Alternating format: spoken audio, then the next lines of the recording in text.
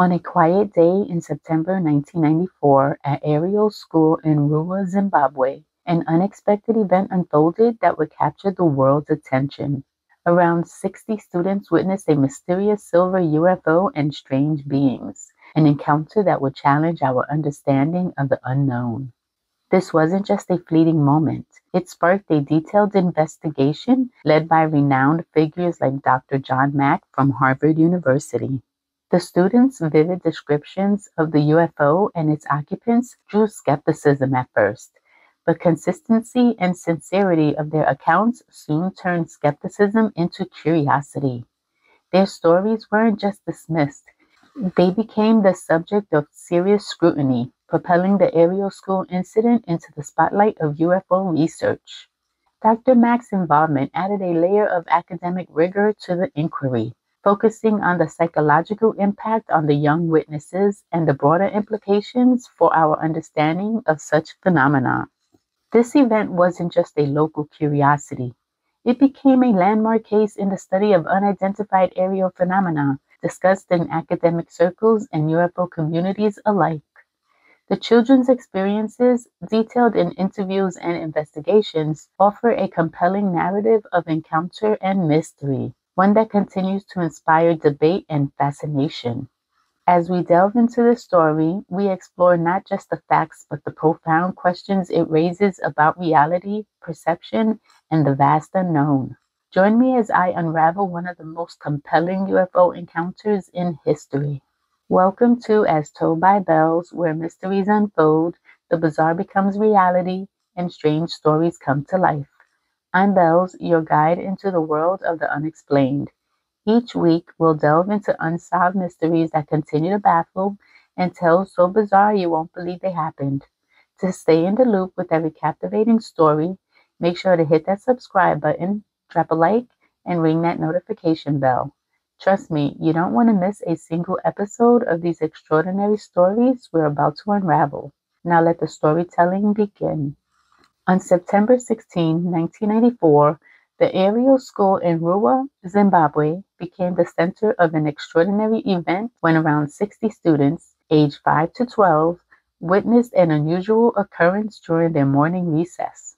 Typically, recess is a time for children to engage in various activities from playing sports to socializing. On this day, however, their routine was abruptly interrupted. As the children were immersed in their usual recreational pursuits, playing soccer, chatting, or exploring the schoolyard, a large silver object captured their attention. According to the students, this object descended in silence and landed in a nearby clearing, creating a scene unlike anything they had experienced before. They observed a large silver disc or saucer-shaped UFO adorned with flashing lights, vibrant colors, and a metallic, shimmering surface. Moments after this silent descent, the students observed small humanoid beings, similar in stature to a 10-year-old child, but with distinctive features, long black hair and large elongated eyes that conveyed an otherworldly presence. These beings emerged from the UFO, stepping into the earthly environment with an aura of mystery. The children, standing only a few meters away, were close enough to discern intricate details about these visitors and their advanced craft, capturing a vivid memory that would linger for years. The encounter took an even more profound turn when some of the children felt they received telepathic messages from these beings. These communications, centered on urgent themes of environmental preservation and a cautionary future for the planet, left a lasting impression on the young witnesses. The messages hinted at a deep connection between the beings' concerns and our earthly ecological challenges, suggesting a cosmic awareness of our planet's trajectory. The impact of this close encounter varied among the students, evoking a spectrum of emotions from fear and confusion to curiosity and fascination. In the aftermath, many children reported a sense of disorientation, experienced a trance-like state, altered perceptions of time, and unusual physical sensations.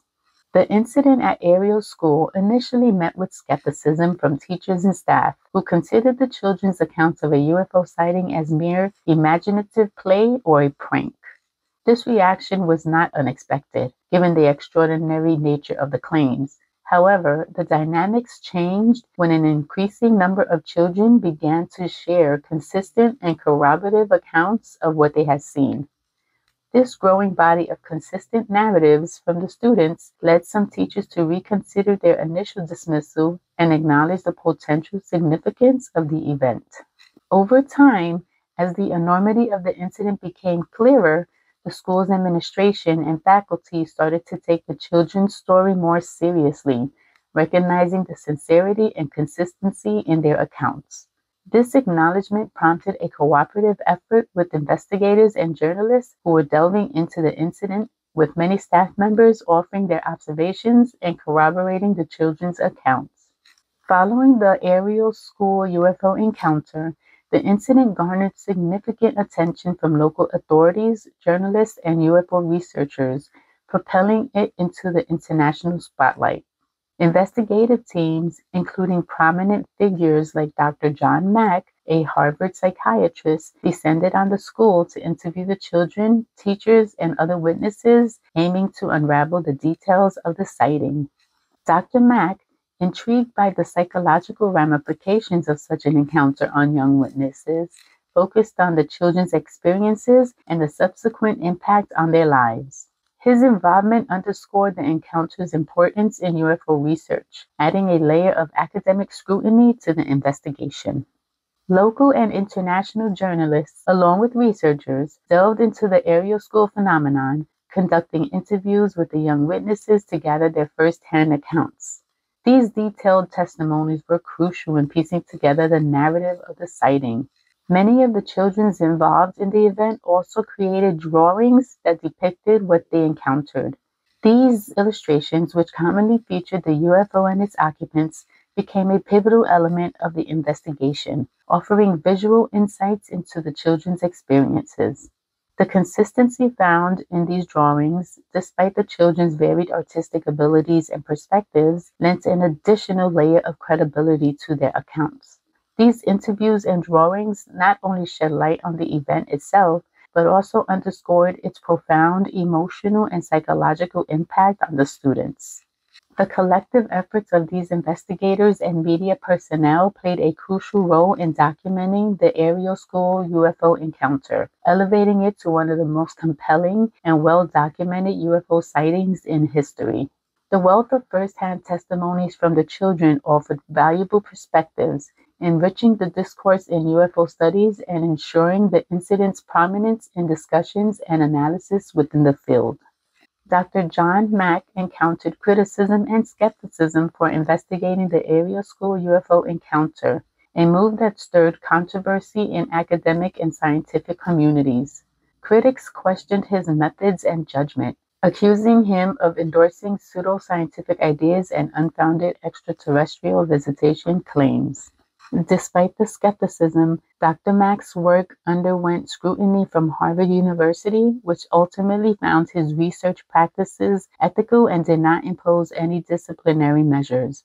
His dedication to exploring the psychological and spiritual facets of alien encounters persisted, advocating for the serious examination of such phenomena beyond conventional scientific boundaries. Dr. Mack's contributions to the Ariel School incident and its broader inquiry into alien encounters have fueled ongoing debates about consciousness, the scope of scientific research, and extraterrestrial existence. His work remains pivotal in psychology, psychiatry, and ufology, despite the controversies surrounding his approach.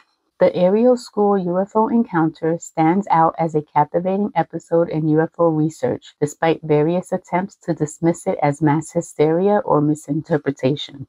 The children's consistent and seemingly sincere testimonies, without any clear incentive to lie, have prompted many experts to view the incident as potential evidence of an actual, unidentified aerial phenomenon. The event had a profound emotional impact on the students. While some were left with feelings of fear, confusion, or anxiety, others found the experience fascinating, fueling their interest in UFOs and extraterrestrial life. Psychologically, the effects were diverse, with some children experiencing recurring dreams or flashbacks, and others contemplating their existence and the nature of reality. The encounter didn't just remain a schoolyard tale. It garnered substantial media attention, catapulting some of the young witnesses to a form of celebrity status through their appearances in news segments, documentaries, and interviews.